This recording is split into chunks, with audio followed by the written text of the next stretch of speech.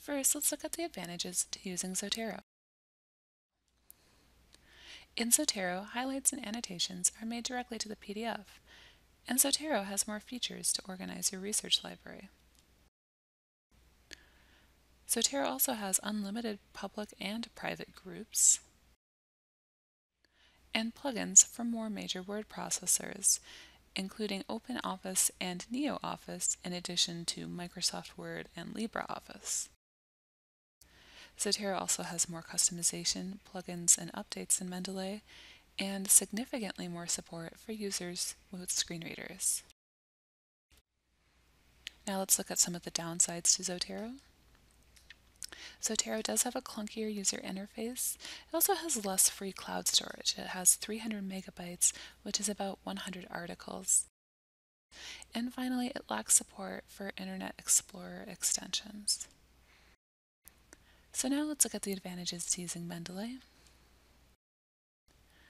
Mendeley has more free cloud storage, up to 2 gigabytes or nearly 700 articles.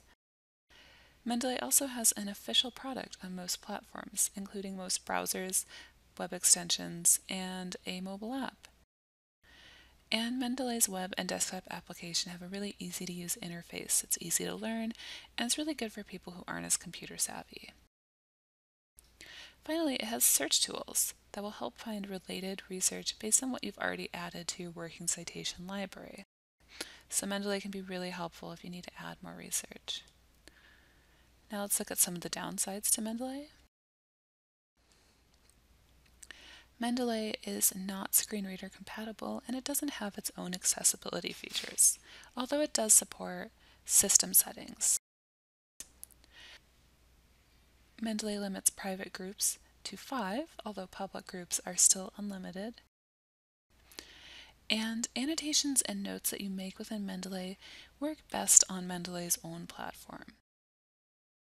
If you want to export your changes out that you've made to your PDFs, you need to use an export PDF function and take a few more steps.